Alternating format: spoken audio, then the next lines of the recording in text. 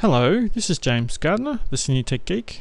In today's video, I wanted to go over the in layman's terms, how screen gain works, and specifically in the arena of 3D and silver screens and how it affects the quality of silver screens. Now, the main reason I want to do this today is because I wanted to bring to your attention some developments in Europe and France that there's a quality committee there that has dictated that in 5 years they're proposing that silver screens no longer be used in 3D or in cinema at all in France. Now, the reason for this is a quality-based issue, and I'm going to go over screen gain and how silver screens affect quality in the auditorium, specifically the 3D today. So let's get on to that, and we'll have a look at that. So here we go. This is typically how a 2D screen works.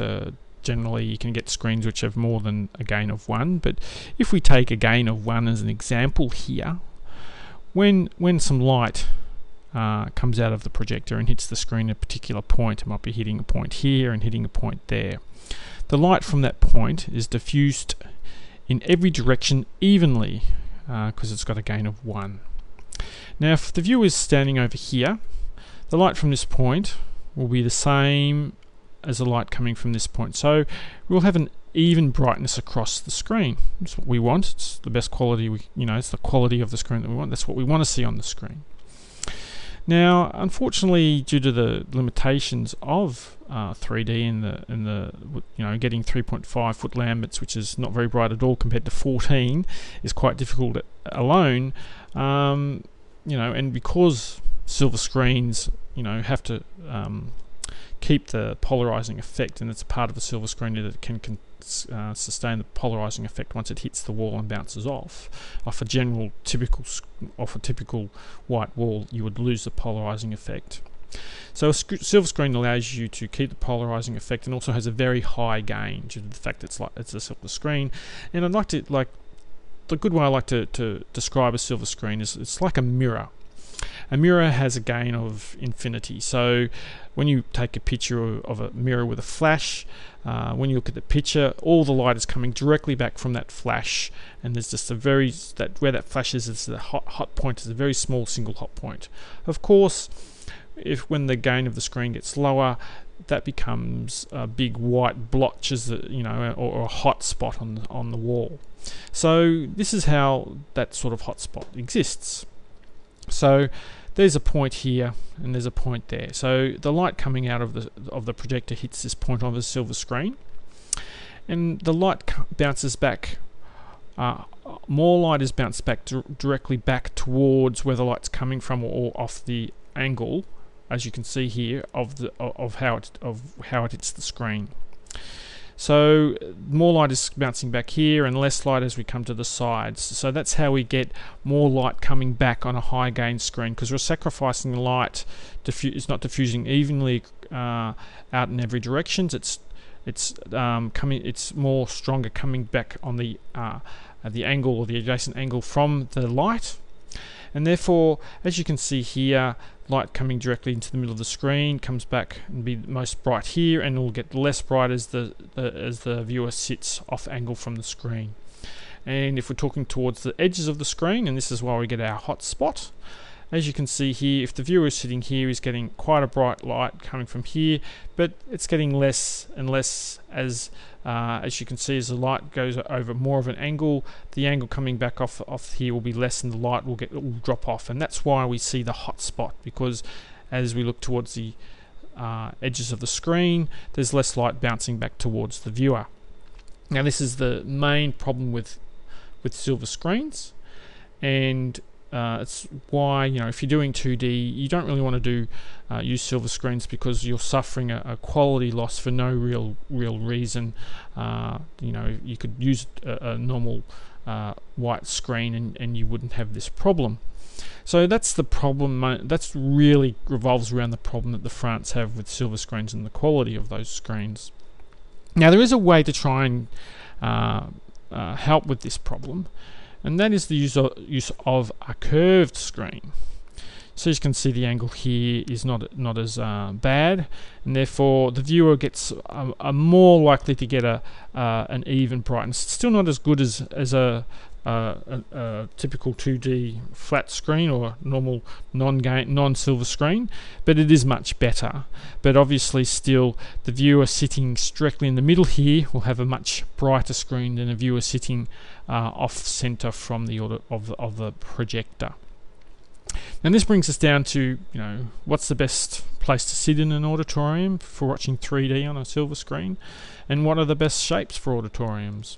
So we'll just have a look at some images I actually got from Harkness. Thank you very much, Harkness, for this. And this, gives you a good indication of, what happens if you've got a short cinema and a long cinema.